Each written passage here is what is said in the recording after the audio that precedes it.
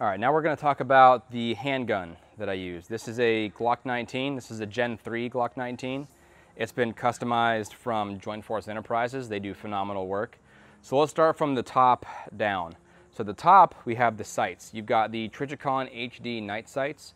What I prefer in sights, I don't really care that they have tritium back here that like never gets used anyways. What I care about, this is an all black rear, a highly visible front sight to make the sight alignment much simpler, and then a really flat, aggressive rear edge. I don't want ramp sights, I don't want steel sights. And the reason for the sights here, the rear sight, is when I start doing one-handed manipulations, I can run my sights off my belt, and it makes just cycling the gun much, much easier. You can run it off pretty much anything. So blacked out rear, aggressive edge, high visibility front sight. These are great. Let's talk about the Hydro Dip coating. So Joint Force Enterprises did the whole gun in black multicam, and it matches the Safariland ALS holster that it came with. Fantastic job, thanks guys. They also did the stippling.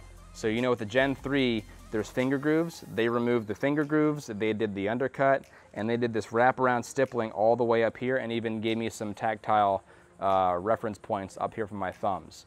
So the stippling, not necessary, but it is a lifesaver when your hands are just covered in sweat or your grip starts to fatigue.